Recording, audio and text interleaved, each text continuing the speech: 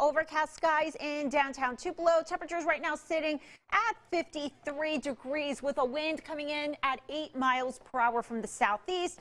Taking a live look outside the WCBI studios in downtown Columbus, we are seeing temperatures right now at 55 degrees. As we head into the rest of the WCBI viewing area, we already are warming up to the lower to mid 50s in some spots, and temperatures are right now in the 40s, and you can give thanks to that southeast wind. But rain chances have been moving in here over the last several hours. Now, it's been very scattered, very light, but I am expecting these rain chances to continue increasing, and they're going to become a little bit heavier as we head into tonight, especially heading into the overnight hours and into tomorrow morning, as this storm system is now beginning to push into Mississippi. So get ready for more rain to head into our areas. We are expecting a 60% chance of rain for the rest of today, still 40% chances for your Friday morning. So you will need the umbrellas and rain gear again for your morning commute tomorrow. Here is Oreo, our forecast pet for this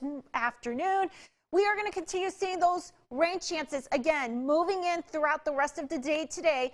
Better chances this evening into the overnight hours. Temperatures will fall from the 50s into the 40s, and we're only going down to the 40s tonight. So at least it's not going to be as cold as it has been the last several days, but still we have those rain chances to deal with.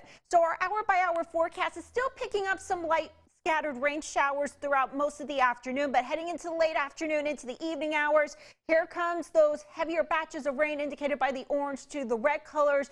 Lighter colors signifying lighter rain, the green colors actually becoming a little bit more widespread heading into the overnight hours into early tomorrow morning. Then everything should be out of here by 10 a.m.